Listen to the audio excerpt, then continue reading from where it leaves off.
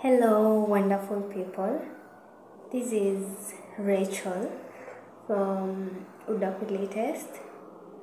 Like, share, subscribe, and thank you guys for the love that you have shown me. Right now we are at 48, and I'm hoping tuendelee kusubscribe, kushare, kucomment, and I'm coming back hot, so hot, you people can't believe, because nataka kuja na episodes kali za udaku, different angles, different people, so you'll be seeing new faces, new people, and I hope guys you will love it, and I know you will, and you'll of course support me because I love you guys. So this is the first episode, so nimeamua I be my own guest called Udaku Latest, and well, I don't know, but let's begin, guys. So this is the first episode of Udaku Latest, ile one-on-one, tuseme, yeah, and itakuwa more about visitors and all that. Now acha nianzie, and nataka nianze na about my own story about toxic boyfriend. So episode 1, and I hope you guys will be able to share your stories, your experiences, so that hizo traumas zinaisha, and so that we move forward. Yeah. So there was this time back in 2020. Yeah. So your time, okay, I was still a minor, but I was dating, I don't know, I think it was hormones and all that, and the pressure you want to have a boyfriend and all that. So it happened, guys. I had a boyfriend, but of course he was much older than me, so your time tungeshikwa having a relationship ilikuwa maybe hadi angeshikwa sio tu bahati, maybe angeshikwa, but so hadi nilimjua through my older brother, and it happen. So ni time ya COVID sasa, so nilikuwa form 4. Anyway, I decided niingie kwa relationship hiyo time.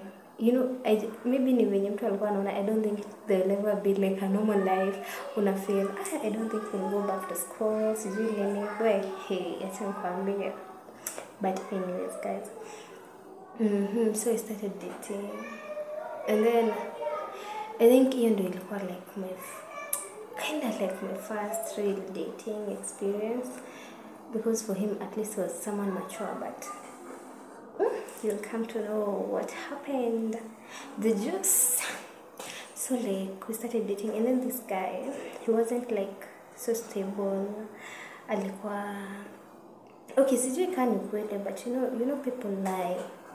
So what had happened, he heard alikuwa ameandikwa na Safaricom, so he was well off, and then ni kama akashikwa kwa deals mbaya, so kuza vitu, anajiuzia vitu, so yana benefit badala ya the kampuni. So I think alisetiwa up benye ilijulikana, akavutwa job, so he had to go shago, and then blah blah blah blah, akakuja said sasa na huko home. Sasa I won't say ni wapi, but akakuja hamia around, okay, see around even our place, I think ni around place my mom used to work, my mom and dad. So hapo ndo tulijuliana, na hapo ndo walijuliana na bro yangu pia. So the first time ndo tukaenda pamoja, I think tuliendanga sherehe, hadi siwezi kuambia ilikuwa wapi, I can't remember, sijui kani Grogon, sijui kunaitangwa aje huko kwa magaraji huko kuna hii. So we went there, like unajua time maklabu zilikuwa zinafunguliwa, so tulienda kwa pub, hizi zilikuwa zinafunguliwa like during the day, but chini ya maji. Mkipatikana na nyinyi hapo mtatoka na pesa azikai. So we went there, so I think I got so drunk. Sasa any time we are getting to know each other, so like I got so drunk, and then wow, he was so caring. Wanaume si mnajua, anyway, like mnajua kuingiza watu box, but so like I got so drunk, nikaanza kutapika, like I was feeling so nausea, sijui mbona nikatapika, and then he was like, no, mlete soda, Fanta. Now when I drank that Fanta, like nika feel like better, and then from then we started talking nini, and then he was like, wow, by the way, you're pretty, sijui nini. So it started but okay, hatukuanza kudate there, nile tu you're like, wow, this person is interesting nini, and then he was open about his life to me. So like like that day, kwanza nakumbuka that day. Hey, like of course nilikuwa na my parents, me and my bro, so like we went, so tukachelewa, and then hiyo time kafeel ilikuwa ya 6, I think tulikaa hapo, and then we were all so high, na tulikuwa kwa gari. So this guy ni alikuwa anaendesha, so kuendesha, and then was like, unajua sasa alikuwa anataka jichoche, so akaniambia keti hapa mbele, like the rest wakae nyuma, mabishti wangu, sister yangu na the friend wakakaa kwa nyumba. Acha nikwambie, tulifika mahali tukagonga hoka, and I was like, what? I think zilishuka once, like zilishuka once, and I was like, imagine mkiza wa mtu because you are drunk. Me from that day I was like, you know what, mimi na kuendeshwa na mlevi, no. Hapa no, sasa you guys have an accident, like I think immaturity and being naive, it's the worst thing. Anyways guys, chatu inelei tukamgonga, and then gari ikaribika, na season ni 6 imefika, yani mnaenda mashida. Ndo hao sasa, like kufika hapo sasa, sigari imeribika, hoka hizo kaanza kutufuata, nasema huyu mtu mpeleke hosi, or like tunaweza choma this car of yours, like akisisizi mashida gani. 6 is imefika kule mbele tu, hiyo time home, like mapolisi walikuwa wanapigana. Sasa hizo we must go home, hatujafanya kazi kwa nyumba. I don't want to remember, like you guys know, like African parents, you just know them. Oh Lord. Anyways, sasa ilibidi, I don't know, coincidentally a friend of this guy, let me just call him Gen Z, best yake akapita hapo, akamwambia kindly peleka this patient to the hospital, blah blah blah blah, and then like it was just a favor juu best yake. Hey, sisi tukabaki hapo ili tuweze kusukuma gari, tusukume up to the next, like placing at least medine za tengenezwa. Guys, hey, mashida zinazanga hivyo. So tukafika, so like hiyo time nakumbukanga tulifikanga home late, me and my bro, and then bro yangu iko kazi, alikuwa ameachiwa like a supervise. Guess what guys, aliacha hivyo. Nikikwambia hiyo time, like hey, I think yani kuliharibika. So like tulifika home vizuri nini, but guys, you know African parents, men are more than African parents, like maybe I don't know why it is.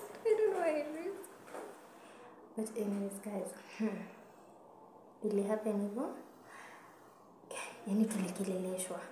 Brother yangu akaambia wewe ndio the oldest, sijui nini, you're not responsible, sijui nini, and then me, I'm the big sister, sijui ni mimi naonyesha watoto nini. Yani it was so bad. Everybody tuambiwe like nyi rudini tu kwenye mmetoka, and then like haji kuna kafe kuna nini, yani hiyo time I think it was one of the worst day of my life, because after this umeshapatana na another like problem, like how fortunate are you? But anyways, it's end of story. Us like meeting up with this toxic boyfriend of mine. So like hapo ndo tulijuana, and then hiyo siku semeisha, like tuseme tu that day was hectic, and then imagine kulikuwa kunanyesha, so the place kulikuwa drowning. Tulikuwa tu buy maziwa guys, hatukubuy place ya maziwa kwa fungu. Alafu stima zilikuwa zimepotea. You can imagine hakuna stima kwa nyumba, like hakuna kitu ina distract like the parents. Guys, wow. Anyways, like it was so bad, like you can imagine my knees zimekuwa watery. I can imagine that day it was so bad, but we navigated through. Guys, and yeah, we are here now. So the next to get part 2 about like now dating this toxic boyfriend. See you in my next video, guys. Msikose follow up. It's about to get hot. And guys, I love you so much, and thank you for the support so much. And share, like, subscribe. This is Udako, latest first edition of Toxic Boyfriend. Bye guys.